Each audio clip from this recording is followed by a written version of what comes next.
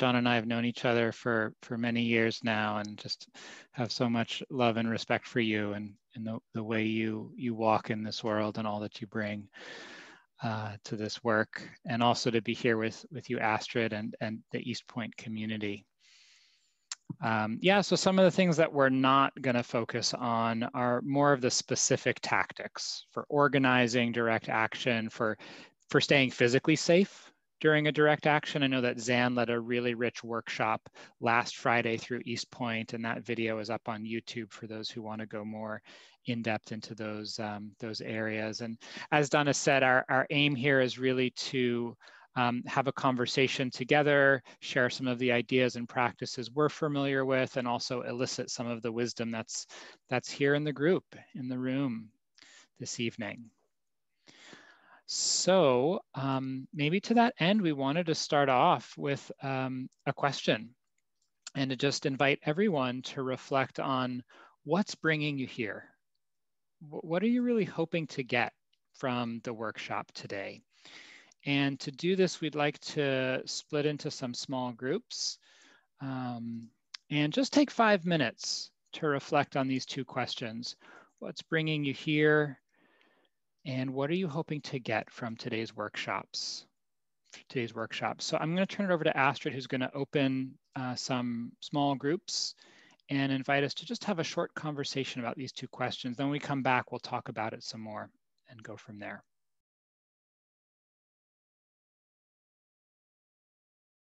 So welcome back, everybody.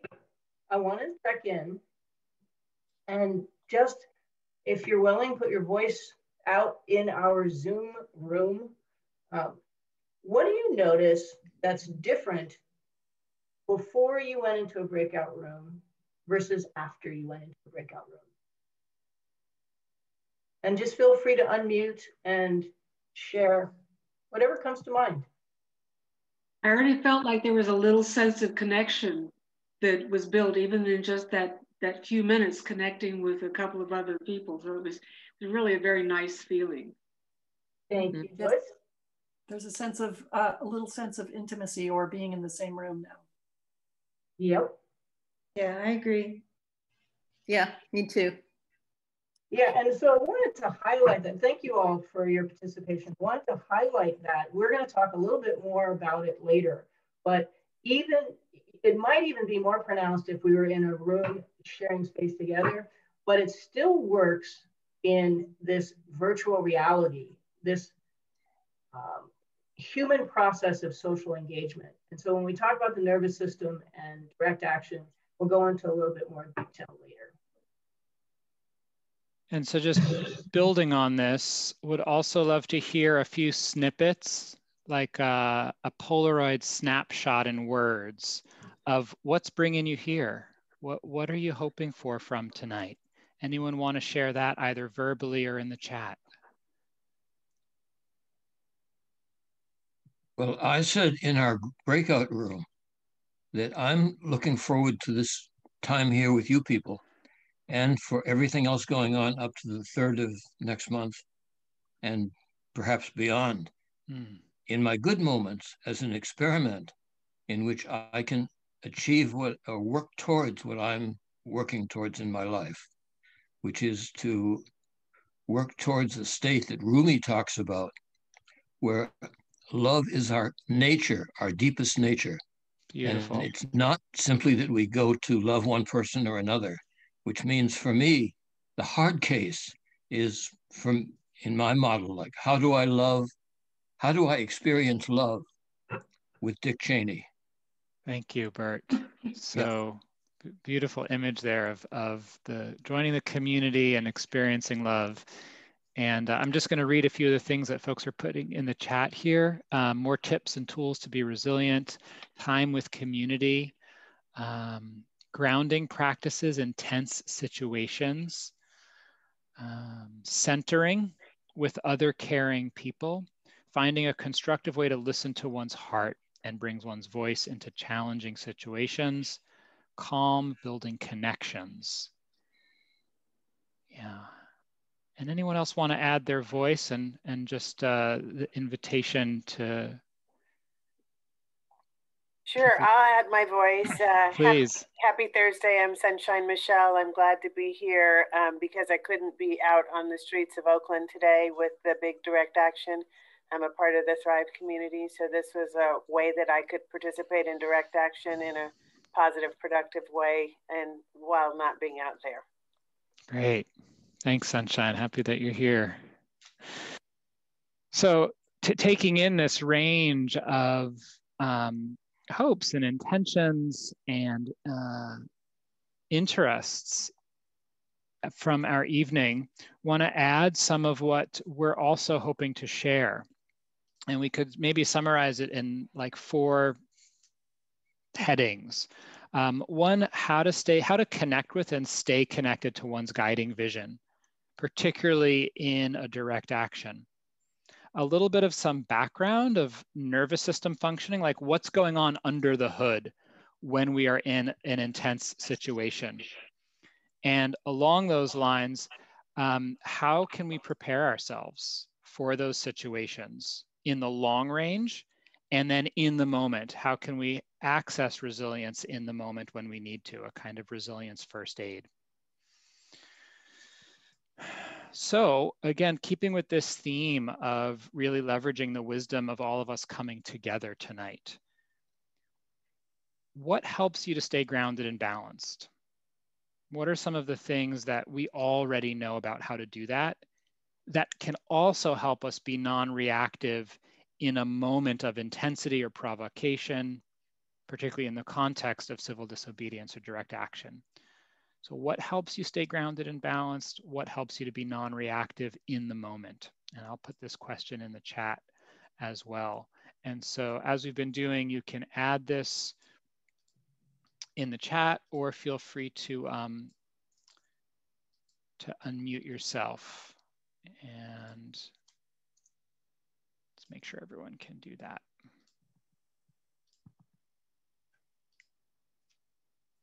So I see focusing on the breath and calm, soothing, healing waters. For me, it's focusing. Hi, I'm Anna. I'm focusing on also our similarities in the midst of our differences. Nice, great. I'm seeing also Telly is adding sensing the body. What can we feel in the body? And for you, tingling hands.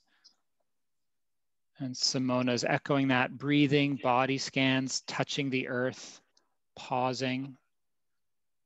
Sometimes when I start to get in a conversation that might be a little tense, I can feel myself being a little shaky. So yeah, I do these things, try and feel myself grounded in my body. Where are my feet? Where are my hands?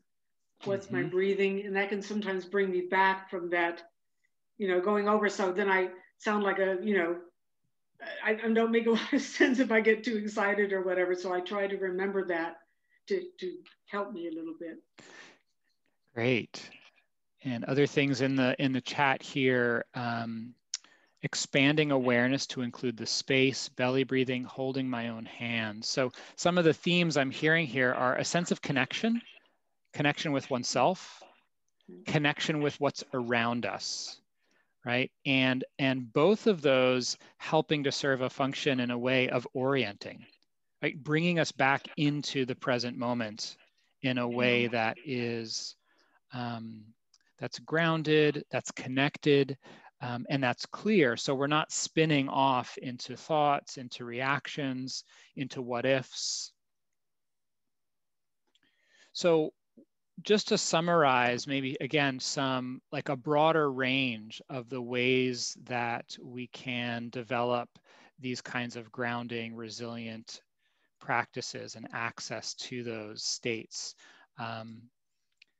We can think about these in a few different categories. So community and social engagement is a really broad one. Physical well-being and self-care. Right? And wanting to point out here again that we're talking about not just in the moment, but also the sense of what leads up to it in terms of how we're living. Emotional well-being. So gratitude, pro-social emotions. This is the person who said looking for the similarities kind of touches on that. Cognitive reframing is another one, how we're thinking about things. Spirituality, faith-based practices, which for some of us could be connected to beauty, nature, the arts. So just a kind of large view here of some of the things that we can draw on. And so, yeah, and what I want to impress upon you right now is these are challenging times, right? We all, I'm assuming that a lot of us showing up for this particular offering are aware of the social unrest, the murders of Black and brown people that has been going on, but only now is coming to the awareness of some parts of the culture and the society. And we have the shelter in place, we have COVID-19. So some of these practices that we're going to share with you, I'm seeing from the chat, folks know. So I'm going to go into a little bit of detail around what's going on under the hood with your nervous system in all of these situations. We can offer you some somatic practices. We can offer you some meditative practices, some grounding practices. I'm not really sure yet if we can help you love Dick Cheney, but you can take some of these practices and try them out, and maybe you'll get closer, which would be better. And Donna, I want to add one thing before we look under the hood. Sure. Cool. So just because we had fun, I had fun making these slides. So I'll just add this one other visual. Oops. Let's try that again. There's just a visual on this sense of the two directions that we're playing with tonight, right? One being in the moment. What can we do to access ground, non-reactivity, balance? And the sense that those moments, we're also drawing on a much longer term cultivation in terms of how we're living and the capacity to use some of the practices we'll share tonight and develop a relationship with them over time. I'll turn it back over to you, Donna. Sure thing. Oh, I'd like to see the slide on the orientation to threat. I think it's probably the first one, the threat response cycle. Yeah. So I'm going to talk to you a little bit about the nervous system. I invite questions. If you have a question, unmute and just ask me. It's fine. If you put something in the chat, let me know. I'm not going to be looking at it. I want to talk about this threat response cycle briefly. If we were all sitting in a room together, we would all probably put on our social decorum hats and sit next to one another in whatever seats were available and say hello and smile. And it's that social engagement piece, often that smile, that basically says, hey, I'm okay. Because what our nervous system is designed to do over years of evolution is to really kind of survive to the next day. And it doesn't really know who's okay and who's not okay. So in any given encounter, way underneath in the unconscious or the less available is this idea, is this question: do I eat you or do you eat me? And we all pretend like it's not going on, but even in the best of times, that can be happening. So this threat response cycle is something novel happens in the environment, and we turn to it to assess, is it safe or is it not safe? And so that's this Oren's thing, this preparatory orienting. If we kind of still think that it could be unsafe, we hone in on it more, called this defensive orienting. Because we want to really figure out, well, where is the threat? And so we'll hone in on it. And all kinds of things are happening in your physiology at that point. Because if you decide it's not safe, then you'll see this defensive and protective responses at the bottom of this cycle. And you'll notice social engagement is first. People think, and we hear a lot about the fight, flight, freeze response in preparation to respond to a threat. But the first thing that happens is social engagement. You look to an attuned or powerful other that you have a relationship with for support. And I think that is particularly important to this direct action process, that you keep social engagement in your toolbox. At this point, all kinds of hormones are being released in the body. The body is automatically creating a response called a self-protective motor pattern to help you escape, to help you survive. And that could be running, that could be freezing, holding really still, trying to disappear, could be fighting, it could be social engagement. Once the body is able to complete that response, if it's running, you escape. If it's fighting, you win. If you've got a social engagement with a protective other, then all of the motor patterns and the adrenaline and the cortisol released in the body can settle and integrate, and you'll come back into what we call homeostasis. So this cycle is going on all the time. Can you show the next slide, please, Oren? Does anybody have any questions about that particular slide, or just even any comments you'd like to share?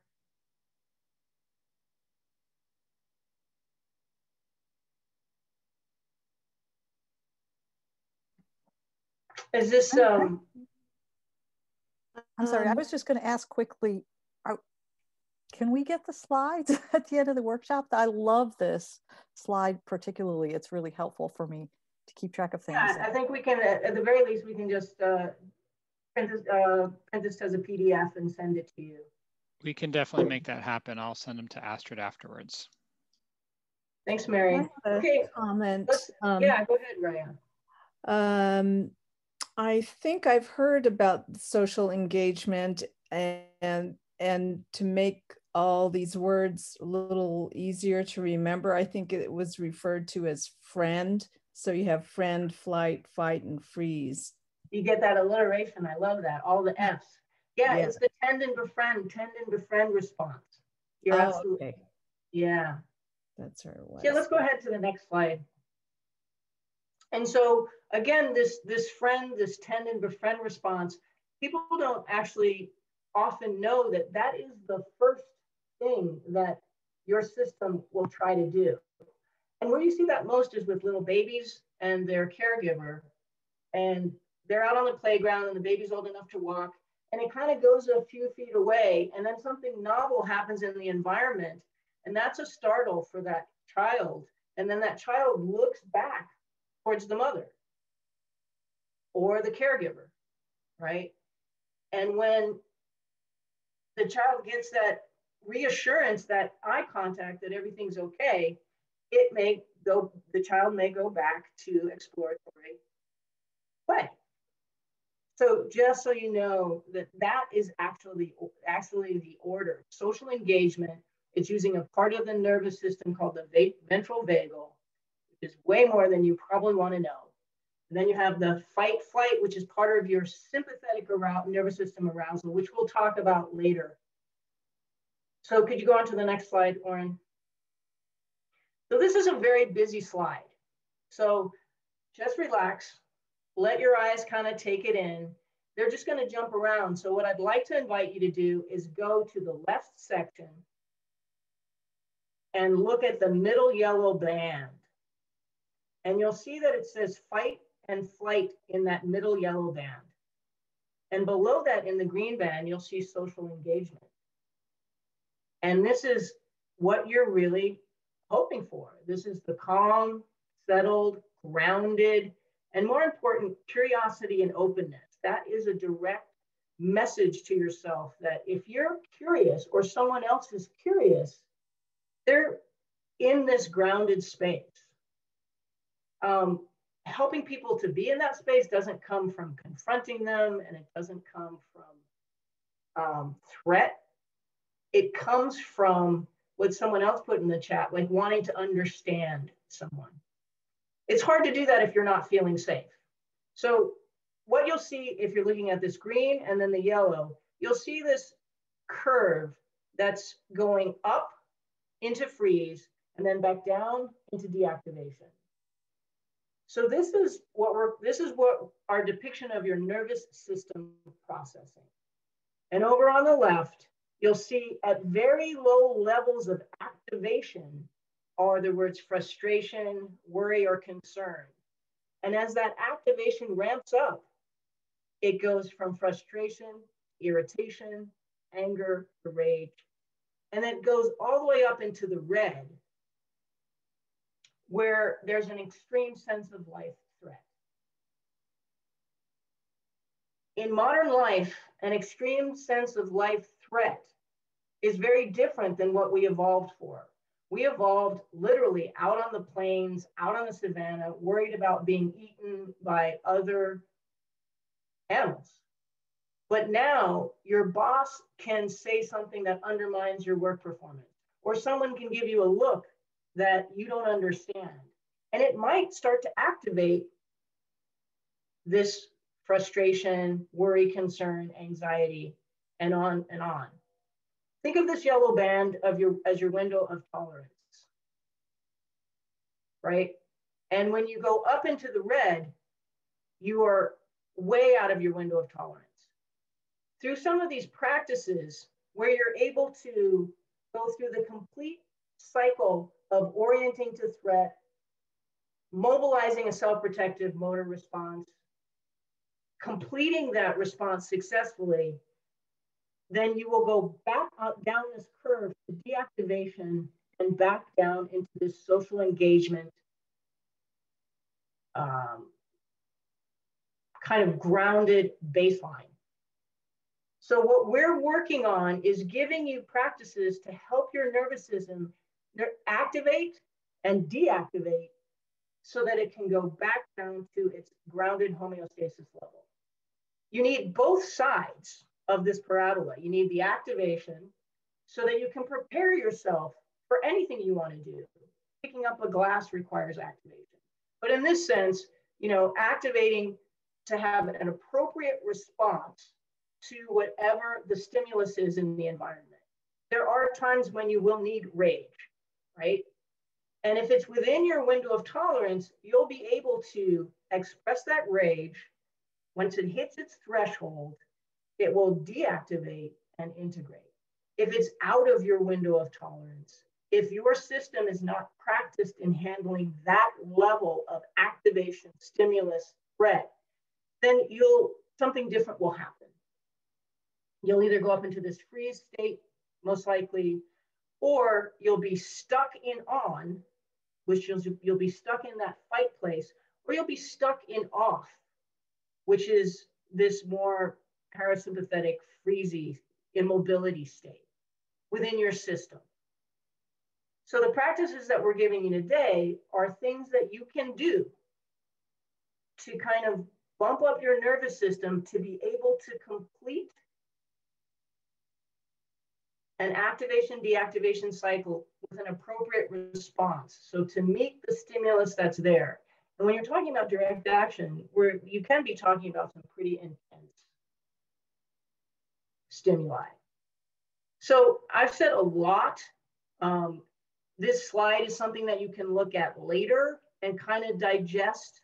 You can see on the left-hand side what's actually happening in your body in each of these states. So I'd like to open it up for questions or comments. Donna, I have a simple one. What did VVC stand for?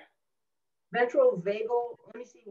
I saw the ventral vagal, but I didn't see a C, so I didn't think that was it. Oh, the ventral vagal complex. I see. And that's getting deep into it because there's a ventral vagal and a dorsal vagal complex, and they're kind of connected. And the ventral vagal is the ventral. When you think of ventral, think of the face and think the nerves and innervation of the facial muscles that we use for social engagement. Ventral is really about social engagement. That look between often a breastfeeding mom and a baby, right? And that oxytocin releasing, that involves the ventral vagal system and the ventral vagal complex. Are we saying that are you saying that we start with calmness, or what if we start with something that's not calm to begin with? Where does that fit? Well, one of the challenges, that means you're, for example, that can be, it's usually a conditioned response over time. And so one can have a nervous system that revs kind of high. It's in sympathetic arousal most of the time. And what that means is if that is your starting point, when there's a stimulus that requires a response, you're going to jack up even higher. Okay. And you're not going to come fully down. So you're saying if somebody else is angry, but we start from a position where we're not right there with them, that we can then perhaps keep ourselves from ramping up and deactivate in the face of that kind of stressful situation? In essence, yes. Okay. That's the old adage, count to 10, is to allow you to actually deactivate and come down. If it doesn't, you're just going to keep bumping up, and you're going to bump up into those higher ranges of activation where rage resides. Mm-hmm. Okay. And Oren, are you tracking time for me on this one? Yeah. We can take another minute if there are any other questions, and then we can bring this forward into some of the practices. Yeah, and if you've got comments or experiences of this, illustrations of this in your own life, I'd love to hear them. I work on a hotline, and sometimes people start off just very angry right away, and so my thing that I try and do is just react to that more with a sense of calmness, and so I can try and help them bring things down to a level where we might be able to have some conversation. But sometimes people start right out there, so I try and keep that as much as possible. Yeah, so I can. Absolutely, Joyce, and that's a tricky balance that you're describing too, right? You want to be attuned with them, and they're at this activated state, and then you want to also, you're bringing this calmer demeanor that something called their mirror neurons kind of will notice below the level of consciousness. They will be attuning and resonating with your nervous system. So you're using your nervous system to try to help regulate their system. Yeah.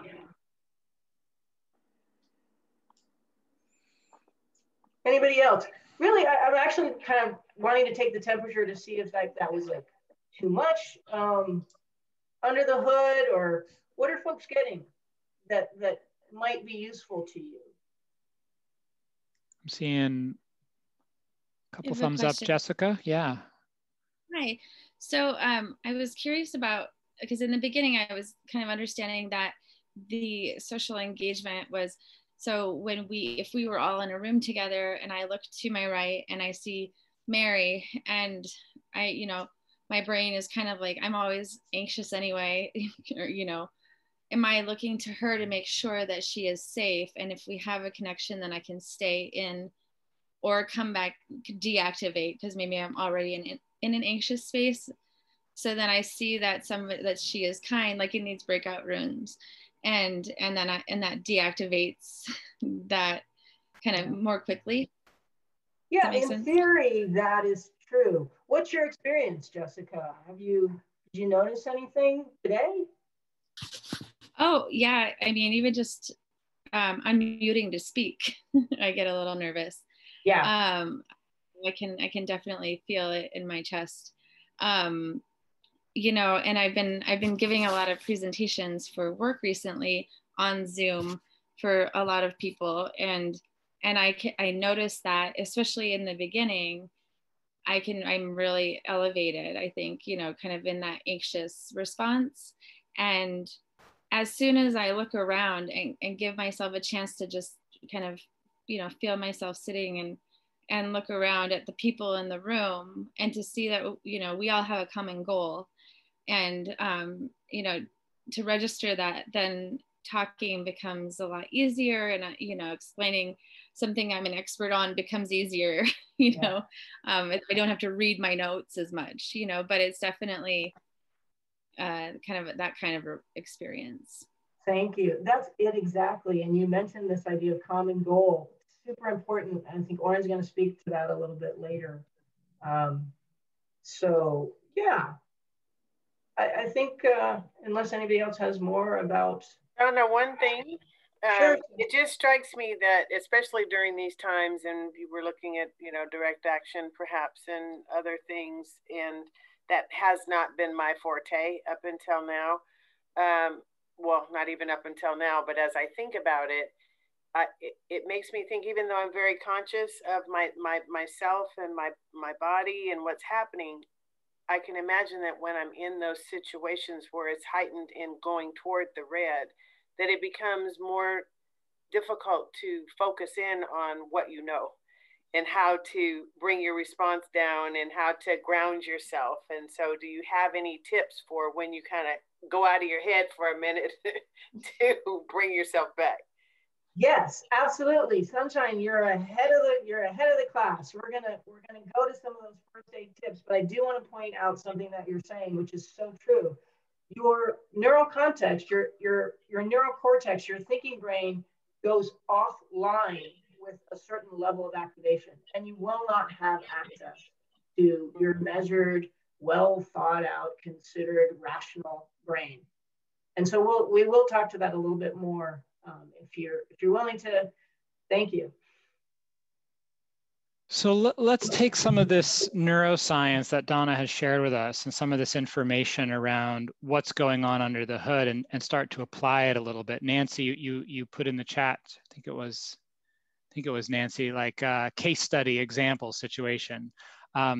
You're walking down the street and you hear a loud bang, right? And you have the startle response. There's something that gets going inside, you feel tense, and you look around. So there's that preparatory orienting. And then the mind puts together the information. It was a car backfiring. Let's say that's the situation. You get the information, the threat resolves, and then there's a little bit of relief. The cortisol, the adrenaline's still going though. You're still a little bit on edge, right? But then as you continue walking down the street, you're looking around, your breath starts to normalize.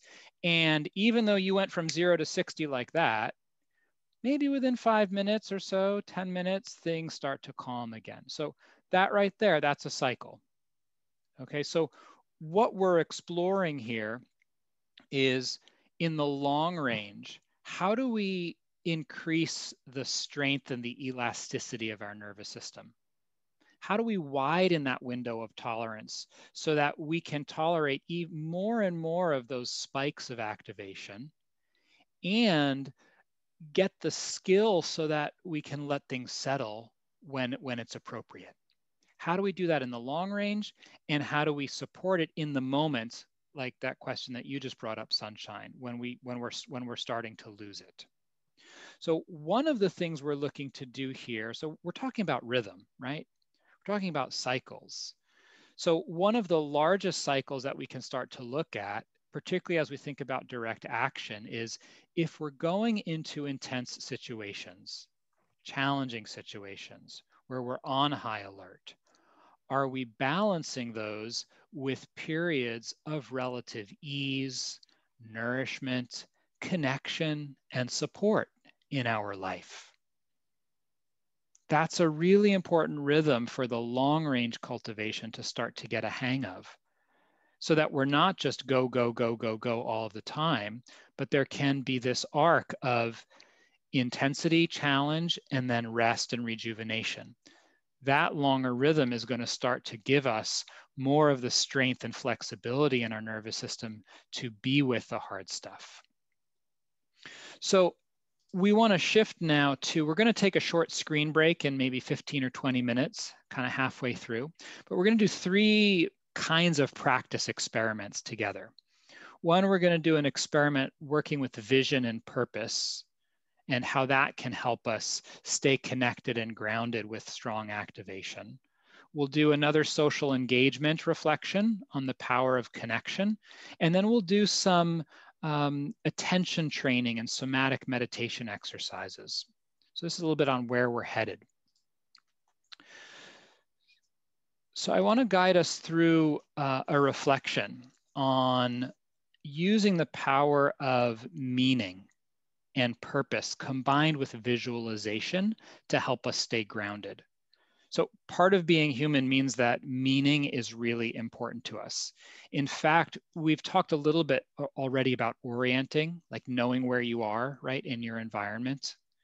Well, meaning is one way that we as human beings orient to being alive, to being conscious, right? It's kind of one of the things that helps organize the world, our internal world, our external world, is having a sense of what am I doing, right? Why am I here? So meaning, purpose, a sense of direction is super powerful for human beings in terms of our ability to stay regulated. Another aspect here is that a huge portion of the brain is devoted to visual processing. Because of our evolution, we're very visual creatures. And so when we combine these two, the sense of meaning and purpose with visual image, with visual imagery, the combination can be very strengthening, very grounding for us. So what I'd like to do is a guided reflection, visualization on identifying meaning and purpose, and then representing that with an image and kind of beginning to create a stronger connection internally with that image and the meaning it represents, so that that can be a reference point for us when we feel challenged, when that sympathetic activation is starting to go up. If we're in a situation in a direct action where there's a lot happening and we need to ground. So any questions about what I've just shared before we move into a little practice experiment? Okay, cool. So this will be maybe about 10 minutes. So go ahead and get comfortable.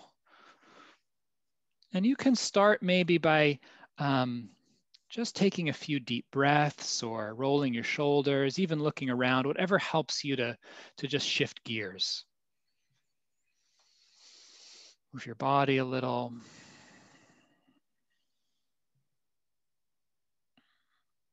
And then in your own way, I invite you to turn your attention inwards. For some of us, that'll mean closing our eyes.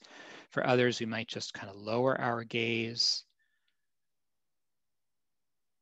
Whatever helps you to bring your attention into your body, to center yourself. I often find it helpful to take a deep breath and lengthen the exhalation just a little bit.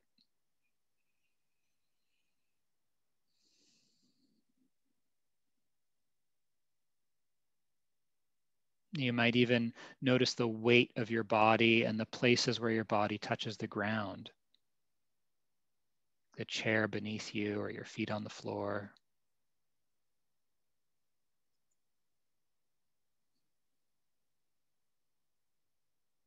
And as you begin to settle in,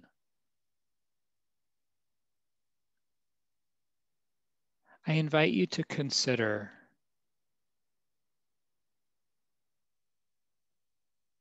what's your vision of nonviolent, of the purpose of nonviolence and direct action? What's your highest dream or hope for human beings working and living together?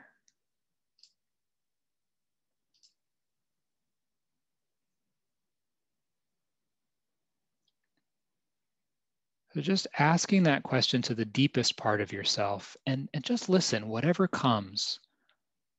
Words, images, a song, a metaphor, it could be anything.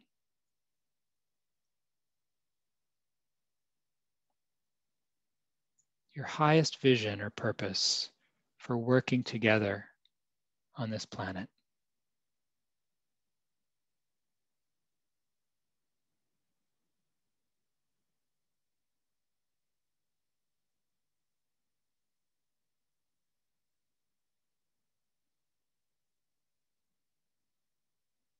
And if your attention drifts, just bring it back to that question.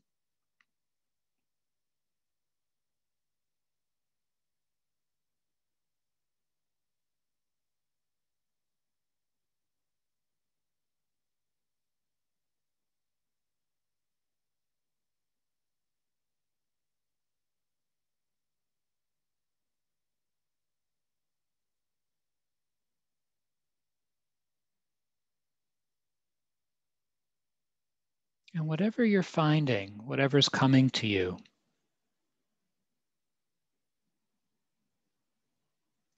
I invite you to see if you can come up with a representation of that meaning, that purpose, that vision, an image, even a word or a phrase. How can you encapsulate the essence of that vision, of that purpose, in a snapshot, in a phrase? So this is less something that we're analyzing and thinking about, and more something that we're just listening for, opening ourselves to just see what the psyche presents.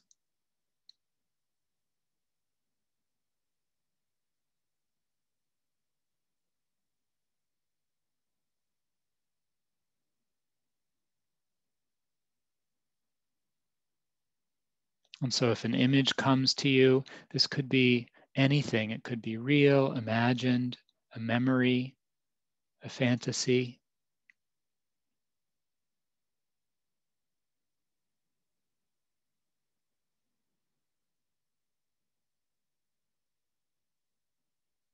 And see if you can begin to make that image really clear in your mind's eye. Notice what time of day it is, the quality of light, the different colors or shapes, what's up close, what's in the distance.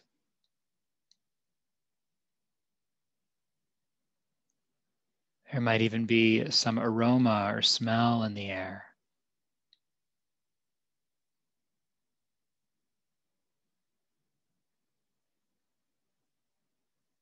And letting it become as real and vivid as possible in your mind's eye, this image or representation of your highest vision, your deepest purpose around working together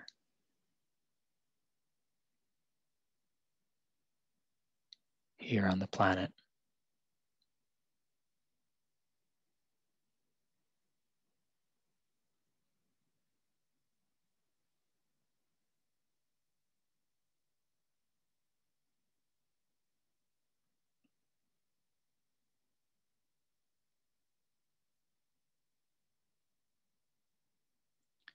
And then finally, as you see that image, just take a few moments to notice what's happening inside.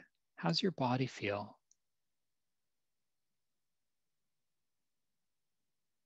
Is there any shift, any resonance or echo inside of what it's like to bear witness to this image?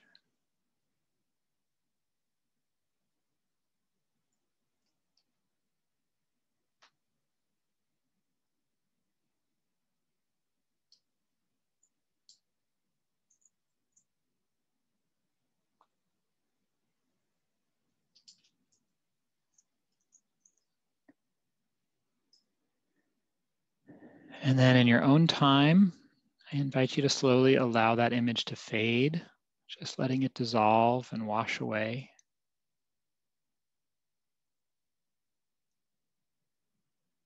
Letting it fade. Beginning to introduce a little bit of movement into your body, maybe wiggling your toes or your fingers, maybe swaying a little from side to side. And then in your own time, as it feels comfortable to you,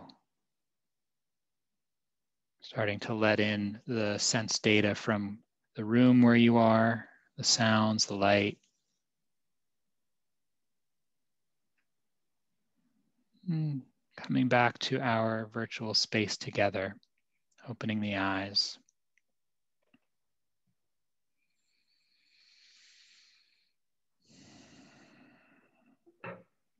So this is like a first pass, and we want to take a little bit of time and hear from you what that was like for you, what came up. But first, just before we go in, I want to frame like how we're thinking about using this. So when I say this is a first pass, in order for this to really become an anchor, a resource, we have to spend time with it, to go back to that image, to go back to that visualization, to make it a place that we can return to at will and really call on the strength of it. And that takes time to deepen the connection and the neural pathways of the visualization. The idea being that in a moment of intensity, of frustration, of fear, we can call on that image to bring us back into alignment with our sense of purpose, meaning, and vision, and draw on something deeper and stronger than what's happening in the moment. So we'd love to hear from a few people. How was that for you? What questions came up? Were there challenges? Any insights or connections you made? And so again, feel free to type in the chat or to unmute yourself. Hey, Oren. Yeah. Yeah, thank you for that. So I think what I'm understanding, is, when Donna was going through the cycle of the nervous system escalation, de-escalation response, I get that. And I get that when, you see a scary snowman, or let's say someone coughs on you and you're these days and you're like, oh my God, do you have COVID? And so just that, I get that. But what I was thinking of is, let's say I'm face to face with someone that's screaming at me, go back to the country you came from. And just all of that, like the feeling that arises, I feel like immediately you jump into the freeze state. And so what I'm hearing is that one of the ways to reground a resource in that moment is to be able to kind of, have a strong neural pathway back to this place that feels it's more of a parasympathetic state where, and right now it feels like a pretty big stretch, to be face to face with someone screaming that and say, oh, let me just take a moment, think about my happy place, right? So I'm really like curious about how do we kind of know that we're developing the skills to have a confidence of navigating those types of moments.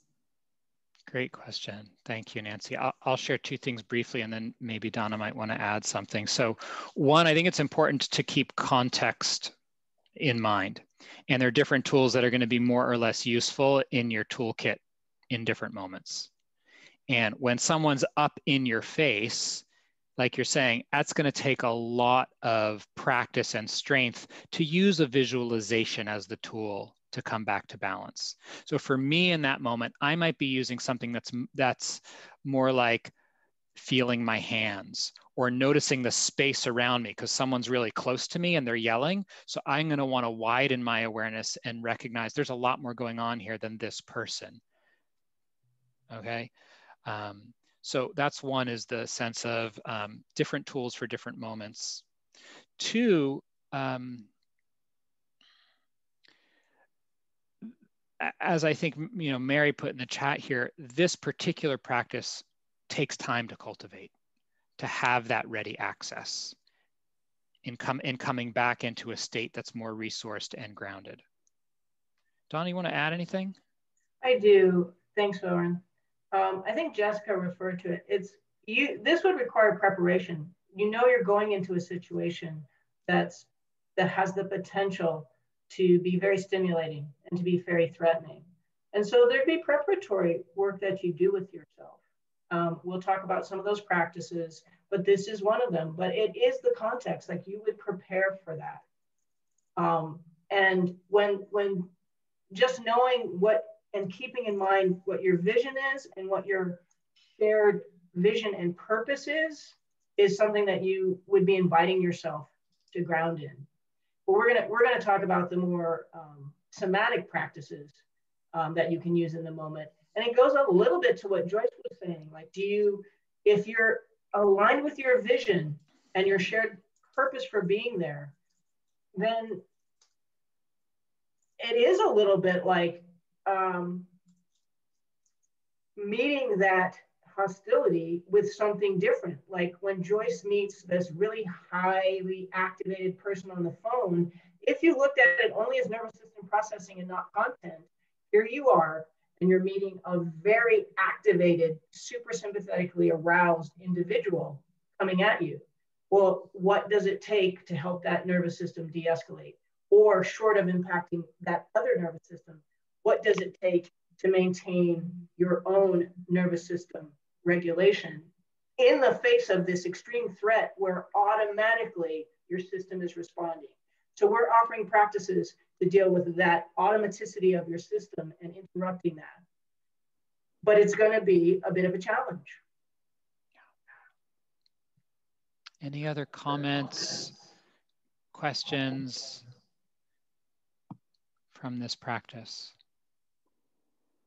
Oren, what I interestingly came up with, I love the meditation, thank you so much, is the clouds.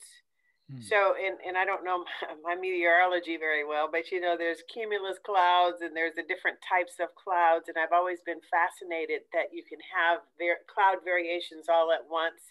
So you can have the real dense ones, then you can have the soft palette, and everything is just there together. So that felt good, like a sense of diversity.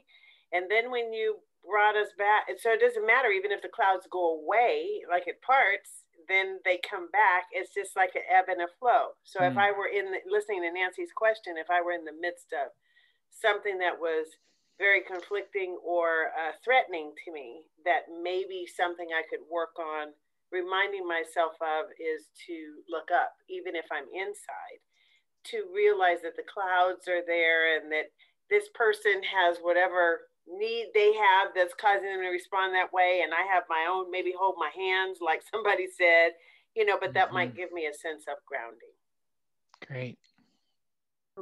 Thank you. Thank you for that. That was beautiful. I found myself, it sounds a little hokey now when I say it out loud, but I found myself visualizing like a circle of people in a larger community, and we were all dressed differently. We all came from different aspects, but we were all holding hands.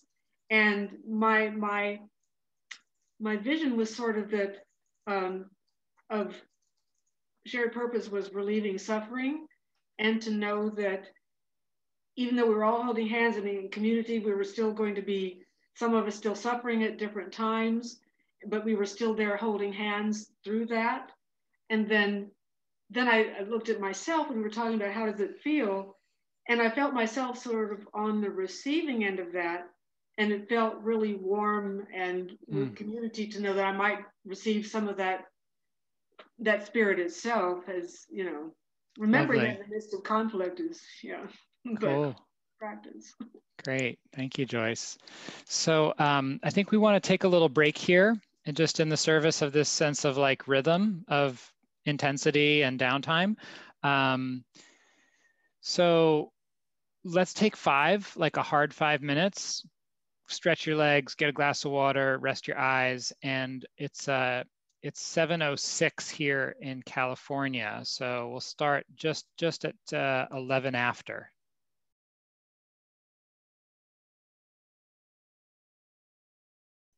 All right, if folks want to make their way back, we'll continue.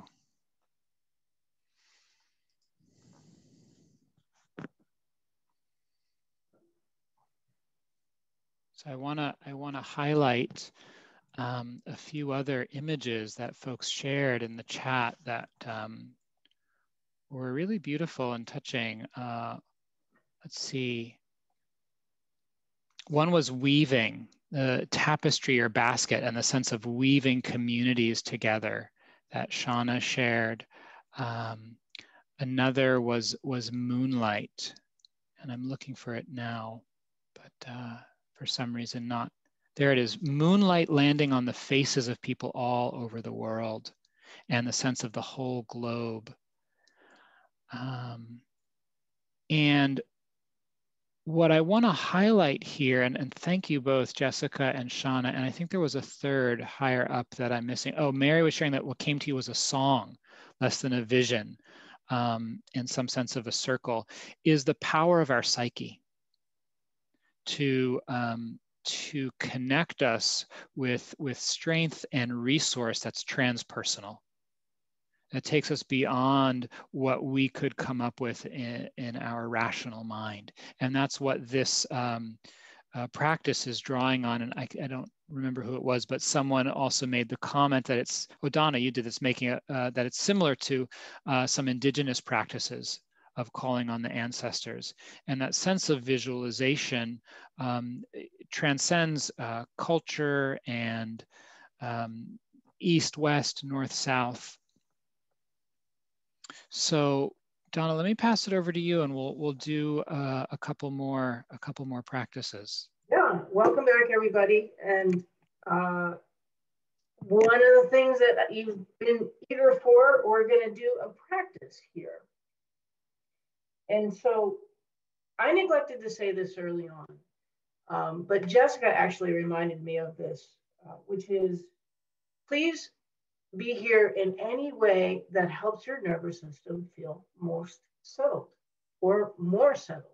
And that is around whether you want to have your camera on or off, for example. You're welcome to choose whatever modality makes you most comfortable. If you want to really use the chat versus your voice, or if you really like using your voice and that helps you be comfortable, please do that. So for this practice, you can be sitting, standing, whatever makes you comfortable. And what I want you to do is going to maybe sound a little odd at first, but we're using our brains, we're using our neocortex to tell us what to do, to direct our actions. And I want you to take that same idea and imagine that your eyes have a mind of their own. And you're going to take your neocortex, which is usually calling the shots, and just sit it down beside you. Give it a little timeout, a little rest, and just imagine that your eyes are calling and directing you. And see if you can allow that to happen. See if you can allow your eyes to decide what wants to happen next. That's it. Just kind of tune into them and notice what wants to happen next.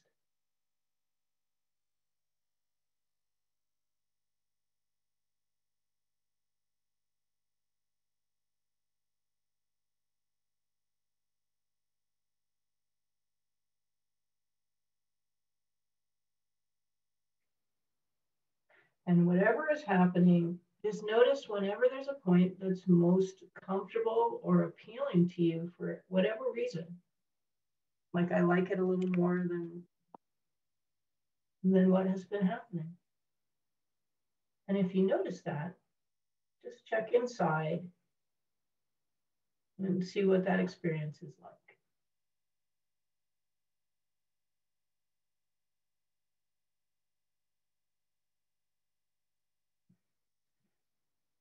And in your own time, when you're ready, invite yourself back to this more foregrounded experience of interacting, in this case with me as the speaker. And so what I'd like to hear from anybody is what you noticed happening when you let your eyes be in charge. What's the first thing that happened for anyone?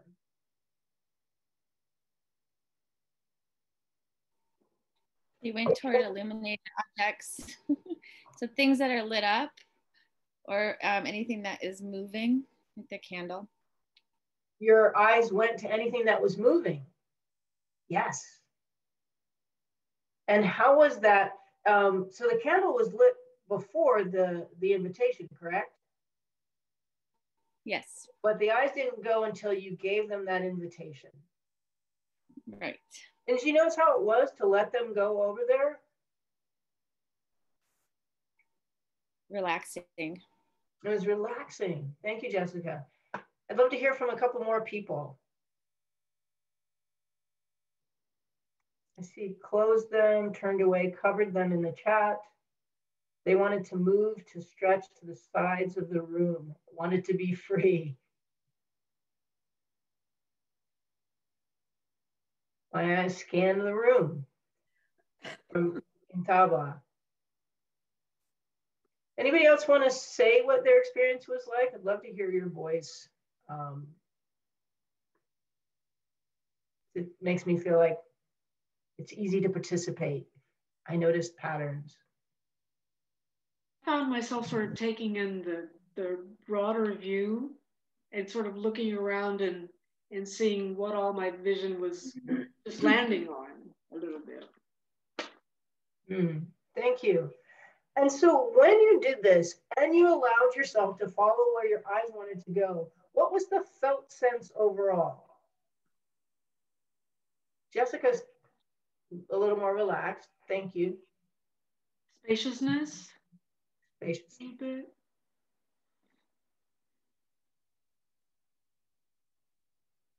So this is actually a practice used in somatic experiencing, which is a theory around how your nervous system works when exposed to trauma, like threat. And orientation is, Oren's pointing out, is the work of Peter Levine, a PhD out of UC Berkeley. It's 40 plus years old. You may have heard of something called Waking the Tiger. That's Peter's book. Orientation is something that we do naturally. It's like that orienting to threat. But again, in these conditions, we kind of invite ourselves, or we use this social decorum overlay that we're supposed to behave in a certain way. But if you watch a cat walk into a room, that cat is going to go to every corner of that room and check it out to ensure that it knows its surrounding and that it's safe. And then you'll see it relax. Often they just roll over and start licking themselves. And so that's what happens with this practice of orientation. You can pick out something in your environment. Joyce, when you're on a crisis line and you're talking with someone who's really activated, you can invite them to find something in the room that catches their attention and focus on it. And what's happening is the brain can't be in two places at once. That's one thing that's happening. So it's focusing on something right in the present, right there. And so it can't go to these other activating things. In this case, where you're orienting to something in the room, it's the same principle, but it's also helping your nervous system rule out novelty or threat in the environment or tune into it. And for those of you, no one said it in the chat, but for those of you whose eyes didn't want to go anywhere and they kind of sort of went inward, that's also a way of going into the parasympathetic and to feel like still and safe. And so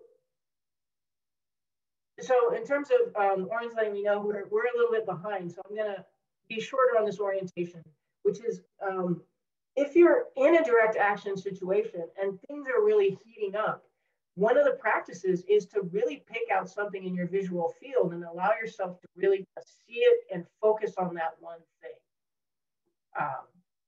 So we probably don't have time for questions. Yeah, there's so much other good stuff we'd like to get to. So I'm going to leave it at that. Oren. So sure, I'll just start on this next one, and then you can add in, Donna. So we want to also highlight another modality for grounding and deactivation and staying oriented, and that is the social engagement and this tend and befriend impulse that Donna mentioned. And I'm guessing that many of you are familiar with a lot of the work that was done during the civil rights movement to prepare for nonviolent direct action, a lot of the training that was done. And one of the things that we'd like to do is to show a short video highlighting specifically some of the interconnectedness and the sense of social connection and engagement that was present as a resource and as a source of strength and grounding and resilience during direct action. So we're going to share the video through the chat, and Donna has also put the link in the chat. So if for some reason the technology is not working properly on your end and the video isn't streaming, you can just stop it and go to the link directly. We're going to watch the first minute and a half or so, and then the last 30 seconds. And then Donna, maybe you can extrapolate more after we watch the video. Sure. Okay.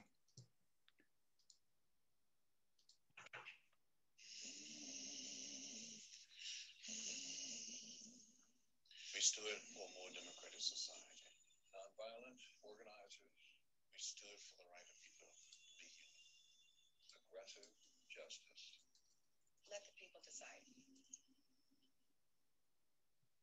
The letters SNCC stands for the Student Nonviolent Coordinating Committee, commonly called SNCC for its initials. Hey, Oren, Donna, I think the sound is very faint. Can you share computer sound while you share screen? Yes.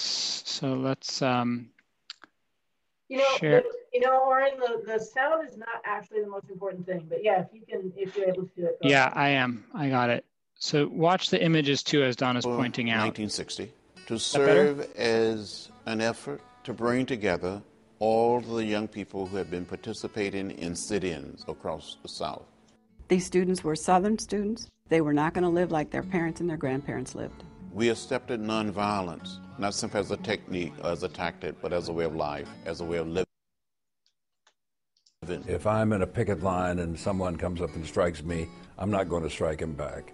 If I'm marching down the street in a protest march and someone spits at me, I'm not going to spit back at him. People that were prepared and willing to go into hell's fire. Well, my trouble is hard, so hard. Well, my trouble is hard, so hard. SNCC's job was to facilitate whatever these students needed. If they went to jail, it was to find a way to get them out of jail. SNCC's job was not to dictate to these communities what their movement was about. The organization really just did the coordination to support all of these student activities that happened from Nashville all through the Carolinas into Georgia. The Student Nonviolent Coordinating Committee got people to get together, to march, to protest, to do all of the things that human beings need to do if they want to improve their condition. This group of determined, brave and courageous young people gave everything that we had to make America better. The SNCC and its philosophy of not trying to build one charismatic leader to lead some movement, but actually to build leadership across the board in young women, young men of all different colors, classes, and educational backgrounds. I think that's SNCC's legacy.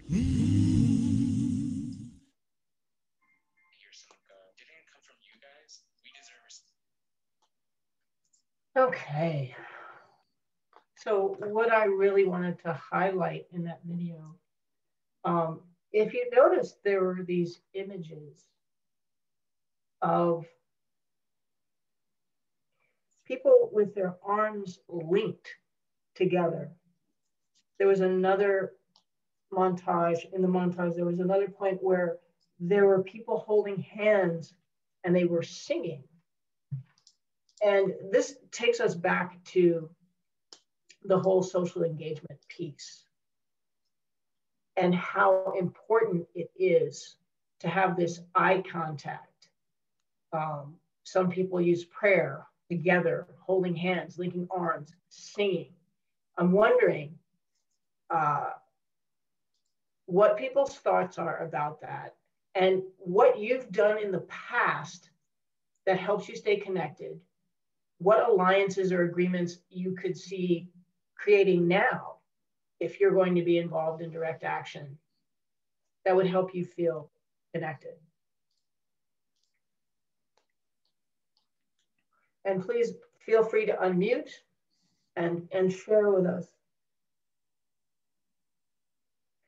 Even your impressions of watching that footage is welcome.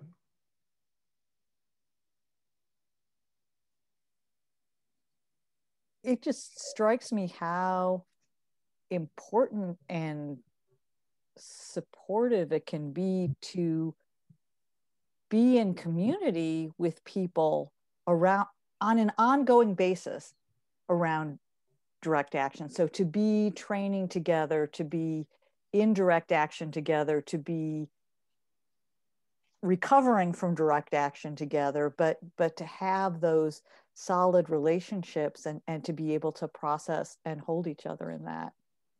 Absolutely, Mary. And I think it speaks to a little bit, I think, to Nancy's point about like, well, what am I going to do when someone's screaming in my face? And Mary, you're hitting on it. Like, there is this communal response and this knowing that you've prepared together. Anybody else? What I noticed in the video was, regardless of what was going on, yeah, there was that sense of community, not necessarily holding hands, but sometimes holding hands. But even if not, there was still that sense of moving together, acting together. And yeah, that's what I felt. And I think that eye contact, yeah, is important too. Mm-hmm. Is there anyone who maybe hasn't put your voice out yet, but kind of would like to? Did you see designing something that you would find supportive? One of the most supportive things were people that are not on the screen. There's lawyers and other folks prepared to go put up bail for these folks that get sent to jail, and not necessarily that, but that's just one example of all kinds of supportive people that were not on the screen there or out in the street or whatever, but just as important, and for me at least, create a great deal of safety and assurance. Mm-hmm. Mm-hmm. Yeah. Thank you, Edwin. And Intiba, you're pointing out that song was so important. And again, the sense of like song is communal, right? It brings us together. We feel the sound brings us into relationship. It's that the field of sound helps us to notice the ways that we are connected. And there's one that I've seen a lot just this year, and it's drumming. You know, when people have been marching and just gathering, this drumming has been super helpful. I know I've spoke already, Donna and Oren, but I'm really struck by, this is my own process because I didn't really come up on the front lines in this way, and I have a fear of it, to be quite honest. And even watching films like this that I've seen before, the closer I get to direct action in the communities that I'm in, I know I have to reckon with those fears. And right now in this moment, to be quite honest, it would be important for me to have my community around, to be singing, to be touching, or whatever it is that people have commented on. And I don't know that would outweigh some of the other things that I saw that cause harm or threat, you know, to be arrested, to run over, whatever it is. And so I don't know what to say about that. And then I think about the gentleman that just spoke about those people who are behind the scenes. Mm-hmm. I don't know if that's the place for me. I don't know if I had some trauma that I don't know about that causes me to be so antsy about it, but I'm just naming what I'm feeling. I so appreciate you naming this, Sunshine, and also kind of saying, I haven't found my place yet. But what you're naming is your nervous system is, you've got a standard issue human nervous system. And your nervous system is saying, this is crazy for me. This is scary. Get out of here. Because it wants to ensure your survival and your well-being. So these practices that we're talking about are really about training the nervous system. And it does take time because you're going against years of evolution that say, hey, I know a threat when I see one. Get out of here. And maybe just to build on that, what you just said, Donna, a point that you made when we were planning this workshop that I thought was so on point, that kind of like at the heart of nonviolence is an inversion of what our nervous system wants to do in a threat. right? Like the whole philosophy of not returning blows, of staying non-reactive in the face of fear and danger, is essentially going against millions of years of evolution. So it's almost like there are two challenges that we're facing in those moments. There's the immediate challenge, whatever that external stimulus is, and then there's the challenge of the restraint internally against the impulse of our nervous system to run, fight, and how to work with that. And so, just to kind of weave in what you're bringing up, Sunshine, like the development of resilience happens by working within our window of tolerance and honoring where those thresholds and limits are. So let's go ahead and just get to a couple of practices. They're very easy to do. They're very small. What is important about them is a kind of constancy. It's like lifting a weight and building a muscle, right? If you train this, sitting in the fire becomes much more doable. And you'll know it because you'll feel it in your nervous system. You'll feel a reduction in the level of your reactivity. You'll feel a reduction in the level of your fear response. So if you're willing, I'm going to do a little experiment with you. And it's fairly benign for most folks. So just manage your own activation. And that makes it seem even more serious than it is. But if you're willing, just go ahead and go along. And you can obviously opt out of this experiment anytime you want. And guess what? You don't have to even move from your seat. So this is to give you a little bit of insight into your own nervous system. So as you're sitting there, camera on, off, whatever you're comfortable with, I'm going to ask you to take your tongue and press it upwards against the roof of your mouth, against your upper palate, with a little bit of pressure.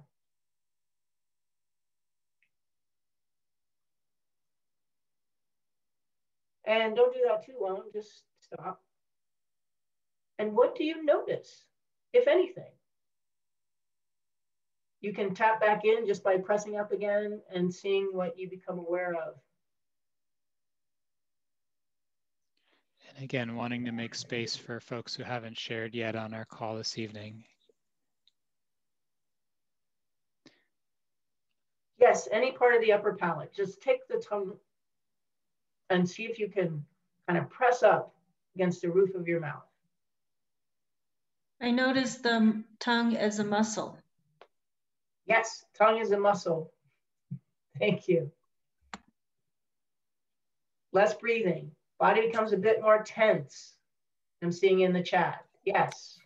Anything else? Shoulders raise. My eyes actually kind of distend a little bit. So you have just tapped into your sympathetic arousal, because these are all the things the body does under threat as it's preparing. This is your sympathetic nervous system, and you can actually impact it. That simple exercise shows that you can have an influence over it. So thank you all for that. Now I'm going to try another experiment.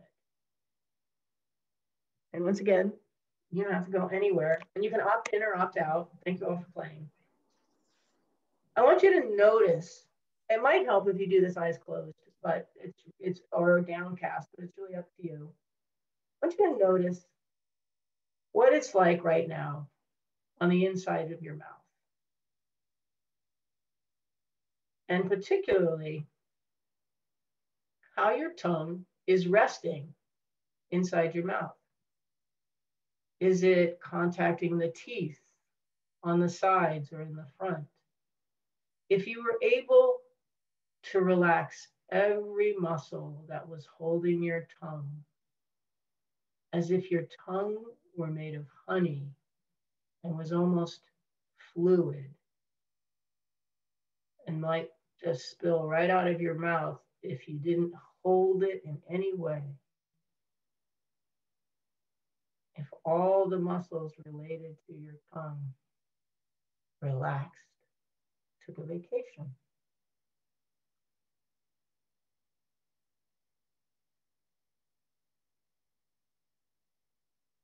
And in your own time, when you're ready, bring that experiment to a close and put your tongue to use and share with us. Come off mute and let me know how that experience was for you.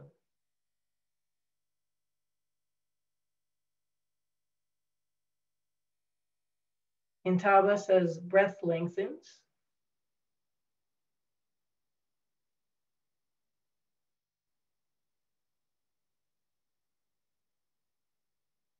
Jaw loosens from Jessica.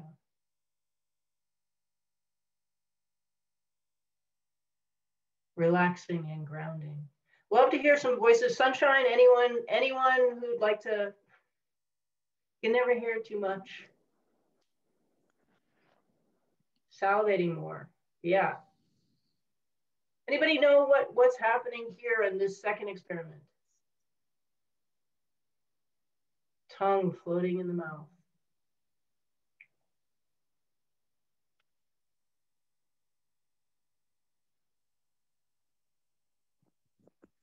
Anybody willing to come off mute and take a guess? What just happened?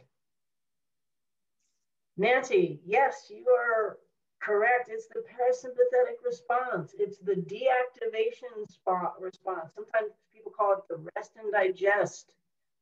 And this is also something you can do when you feel the activation happening in your body and you're out in a direct action and you want to try to calm yourself down. Yes, a sense of weightlessness.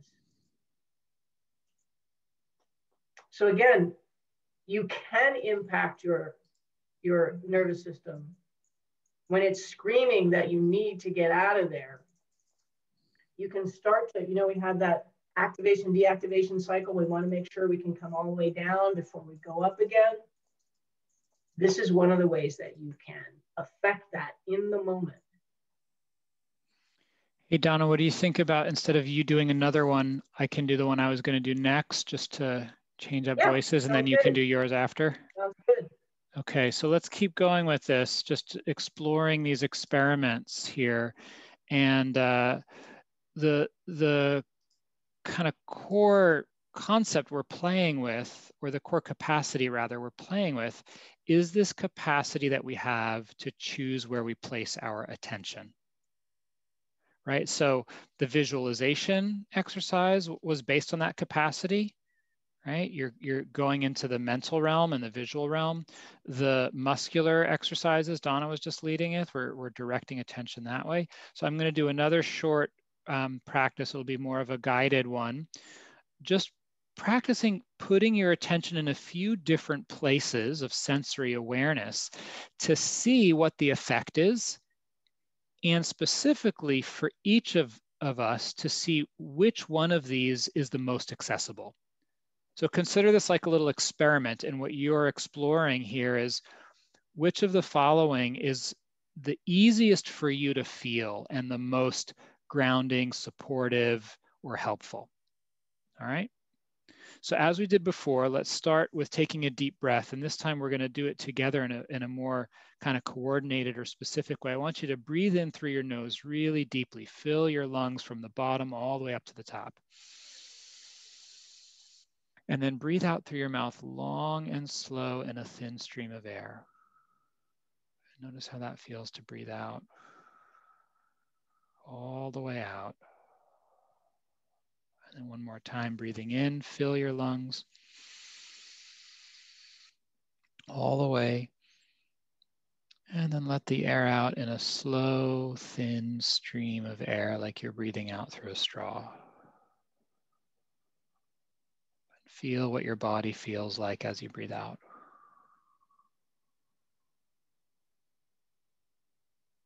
And then letting your breath return to normal. You can either close your eyes or just lower your gaze. See if you can begin to notice the weight of your body. How do you know that your body has mass or weight right now? What are the actual sensations that you feel where your body touches the chair or the floor or the ground? Becoming aware of the force of gravity in your own body. And just seeing if you can start to sense the downward force of gravity and also the stability or the support of the earth beneath you.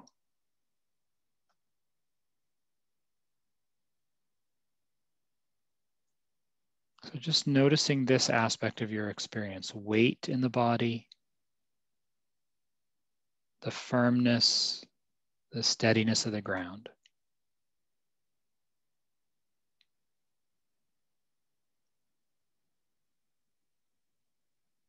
And then next, see if you can notice your spine, literally your backbone.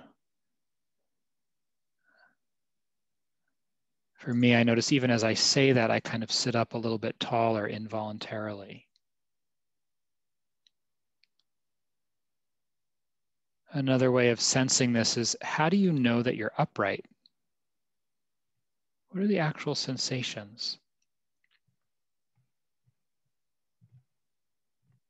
Maybe you feel the back of your spine. You might notice the center of your spine. The vertebra, you could even gently move your back a little bit, kind of bending to one side or the other, or twisting slightly to engage the muscles there and start to feel that central column running through the torso.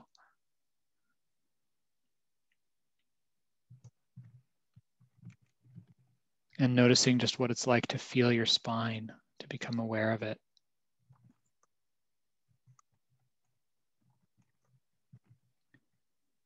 And then last, from feeling the sense of core, I just invite you to become aware of the space around you. Notice how there's nothing pressing on you in front of you.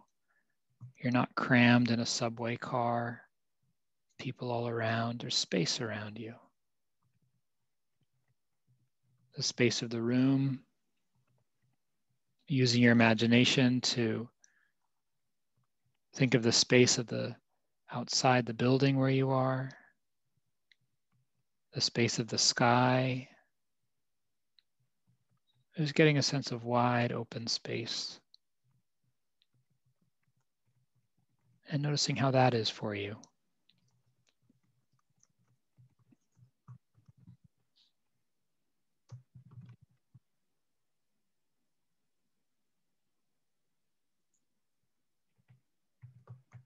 And then in your own time, just bringing your attention back to the sound of my voice, back to our virtual gathering, letting your eyes open in your own time.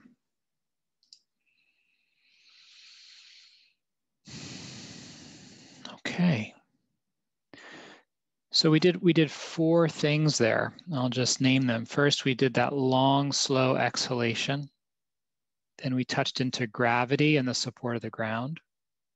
We noticed the spine, and then we widened awareness to space. So for those who have your cameras on, maybe just a show of hands, I'll run through those. How many people noticed a palpable shift with the out breath? Raise your hand. You could feel a shift in your state. And then for the next 3, for how many people was feeling weight and gravity in the ground the most tangible and accessible of those 3? Raise your hand if that was the one that you were like, oh yeah, I can feel that. How about the spine? Was that the most clear for anyone? Mary? Great. And Raya? And what about space? How many people felt a palpable connection with that, or that was really tangible for you? Yeah, that one's more subtle. Nancy, cool. And Joyce, any comments, any brief comments or questions on this little series of somatic exercises we did? Yeah, Donna. Oh, sorry. The famous phrase, you're muted. I'm going to add this one because it's such a good one in an emergency situation, and it's only going to take us 30 seconds. So before we talk about it, before we debrief, go for it. Because we're going to debrief them all, yeah? Great. Thanks. Okay, so rub the fingertips of one hand together as if you could actually feel the fingertip ridges.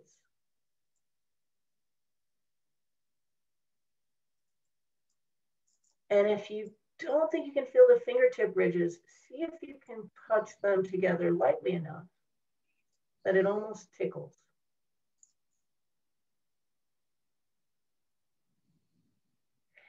And as you do that, this is from a man named Shirzad Shamin's work. It's called Positive Intelligence. You can look it up, and there are many other practices. This is called a positive intelligence repetition.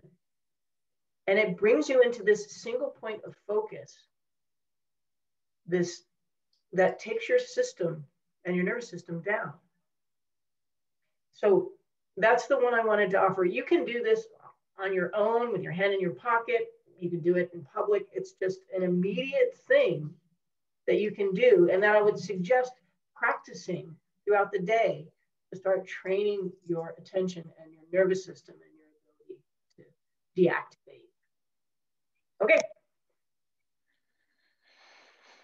So let's take a few minutes to hear from folks. How was this for you? Questions, comments, experiences? I appreciated because I'm so used to thinking of just grounding with the gravity, that it really felt wonderful to me to think about these other ways to do it too, then opened up my experience a bit. So I appreciate that. Great.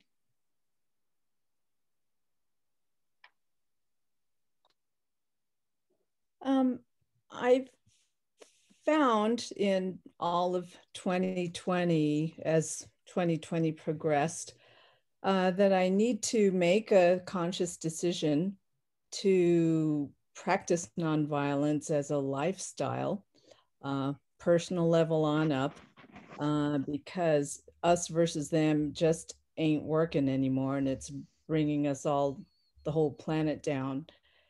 And then commit to practicing. And so any type of conflict in daily life, I try to have the presence of mind to say, you know, thank you to the universe. Now I get to practice doing no harm, and to expanding myself, and to be, you know, force myself to be a little bit more evolved. For instance, with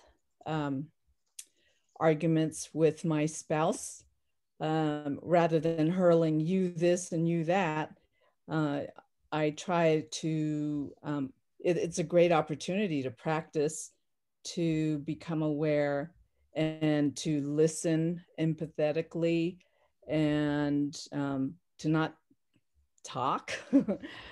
And today at a text-a-thon, as we're sending these hundreds of texts, we're going to get some replies that say, F off, you know, stop sending me these texts. I was surprised, you know, after months of having made this personal commitment to myself, that, you know, it didn't bother me to get like, you know, 2-3 sentences of F off, you stupid, you know, don't, you know, contact me again. Go Trump and blah, blah, blah. And I just kind of saw that, and I didn't react. And I was delighted at not reacting. So not that I can go out and, you know, be 6 inches in front of a policeman, but I'm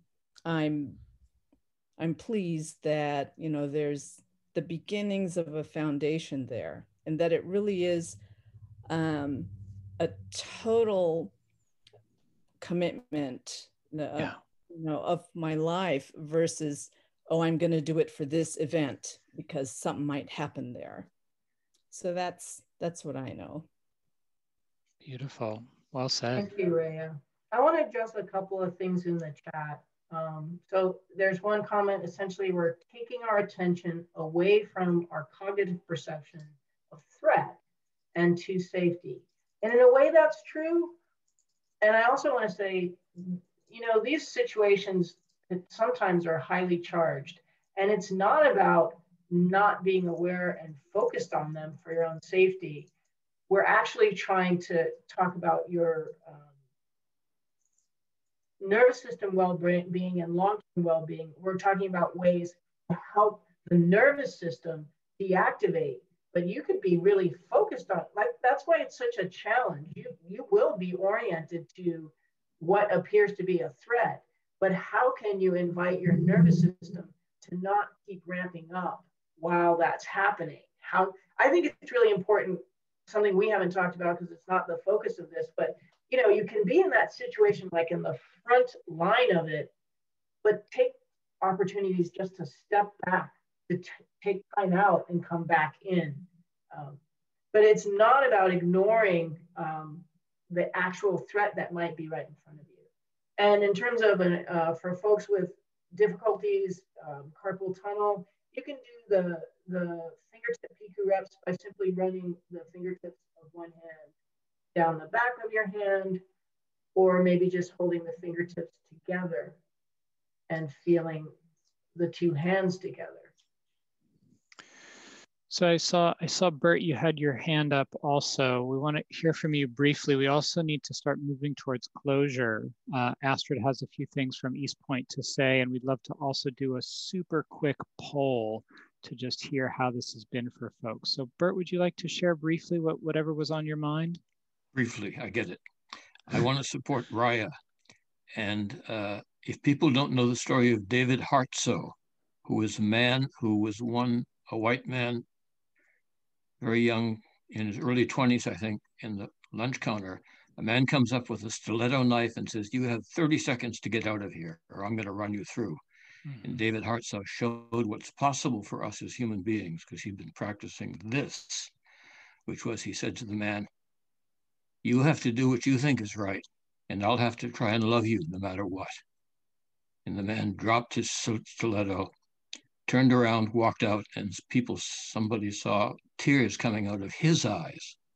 I think that shows what's possible for us. Not that I can do it all the time or any time, but it's possible. It's good to aim for, I think. Thank you, Bert. Thank you.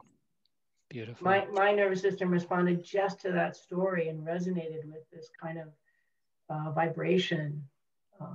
Yeah. Thank you. Do we have time to hear from Ty, whose hand is up? Hi. Thank you for sharing that story. That really was heartful and probably a beautiful way to end all of this. But I just wanted to thank everyone for being here, and thanks for all those techniques. And also point out that we've been talking a lot about preparation for these types of events and in the moment of what to do to regulate ourselves in the event. And I just wanted to bring up that we can't forget afterwards, like we are still so emotionally charged, even days, weeks, months later, that these techniques probably will come in even more importantly in those times, because, you know, our friends, family, loved ones, our communities are going to feel the after effects of everything that probably ran through us during these events and activities. And the last thing we want to do is bring all of that onto our loved ones. And the woman that was speaking about, you know, being able to, as she was doing the textathons, and I remember doing the call-a-thons, and I had one woman who just, at the moment of, hello, I'm from the Democratic Party, she was at level 20 on a scale of 10. And I was able to be compassionate and listen and accommodate her. And we had a really long, like meaningful discussion together. And I came out of that really, really like just felt very thankful for that interaction. But I realized I haven't gone back to doing those calls. And there's something inside of me that even though I had a really wonderful outcome, I know that my body and my psyche is still dealing with those emotionally charged, that interaction. So I think this is great to really take into our practice after. Thank you. Really appreciate, heartened to hear these stories. And in the interest of time, I wish we could hear more, but really loving to hearing about it and honor and still honoring the wisdom of your system. So thank you both for sharing what's possible. So Astrid, maybe we can turn it over to you. Thank you. Thank you. Thank you, Donna. Thank you, Oren. Thank you, all of you who have shared, all of you who have held space in these 2 hours that we have spent together. It's really a privilege, and I feel a lot of gratefulness in my heart right now, knowing that you all who are here are coming to learn these practices to be safer for yourself and those that are around you and those that are on the other side, because that's what really all that is. These practices are allowing us to be more present for all of us who are on the ground when we are in the streets. I am going to transition really quick to a little bit about gift economy and about the different ways that East Point is going to bring opportunities for you to put into practice the different practices that we've learned from Oren and Donna. If you want to leave, feel free to do so. Feel free to leave your thank yous in the chat quietly. I will send out also an email with all that I'm going to be speaking about right now, all the links and everything. So I'm going to put, first of all, some links in the chat for donations. Really, please, whatever your heart is able to offer financially, prayers, love, please direct all abundance towards our speakers and towards East Point. Half of the donations tonight will be going to our speakers and half to East Point. I'm going to share my screen real quick. You can see my screen, everyone. Yes, thumbs up. Okay. At East Point, we operate on a gift economy basis, which means that the reason why this workshop is here is because people before you paid give some financial resources to East Point for us to continue working out.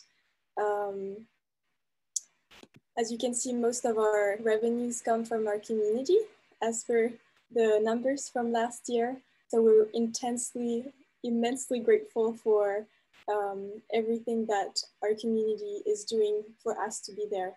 None of that would happen without everyone's generosity. So whatever your heart feels called to, please just direct all donations to this link that you can see up there, eastpointpeace.org/DonnaOrenDonate, which is also in the chat. The link is also on the webpage of the event. So feel free to go on the website and get that. In terms of what East Point is offering right now, this is the very last workshop of our Preparing Together offerings. So many workshops have been offered in the past month. It's been incredible. Almost 1,000 people have signed up. And now is the time of deepening together. We're having events every single day in person and also on Zoom on some days for people to come together and share space as we're preparing for the election day on Tuesday, but also the time that's coming after, which is probably going to be intense, even if we're in the Bay Area, which is fairly homogeneous in terms of political orientation. There might be violences, so please take care, make a plan, remember all the practices that you've learned tonight, teach them to your beloved friends, family. It's really important. Onwards, after the 4th, we'll have actions. You will receive emails from us, so stay in touch. And there are a couple of things that are important for you to remember. In order to stop a coup, research shows that the most important thing to do is vote. The second one is to refuse election results until every vote is counted. The third, please non-violently take to the streets if a coup is attempted. If you don't feel comfortable going onto the streets, feel free to support those who are willing to go with any skill that you have. And if needed, shut down the country to protect democracy, which includes boycotts, and more information will be shared through our outlet, but also through Choose Democracy, if really a coup is attempted. And if you can make teams, that would be wonderful, which is coming together with 3 to 8 people that you know, 3 to 7, making a team of maximum 8 people. For example, today we had a mural action going on, and we will have a similar one in the week, probably after the election, if anything is attempted.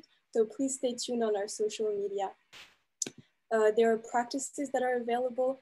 I will send you the link. The link is in the chat that you can practice with your team to continue getting yourself ready. This is scary, it's not easy. And so it requires a lot of practice and inner work.